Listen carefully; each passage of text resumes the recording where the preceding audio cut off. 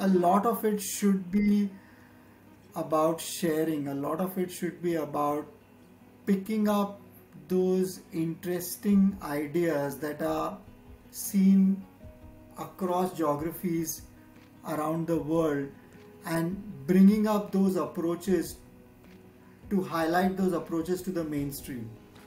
So a lot of like finding the nuggets of gold and then disseminating like, look, these are approaches on how sustainable business models can be built or scaled up around the globe. Because despite the huge opportunities being cited by the impact sector, etc., like, impact sector being another sector where a lot of money can be made, the reality is a lot of these impact funds barely are able to return capital.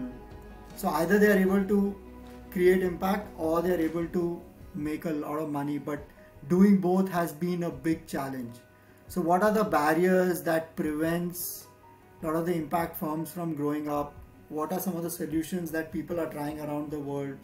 How can more people be made aware? How can the future leaders be educated on this? These could be some of the topics that the Wheeler Institute could consider.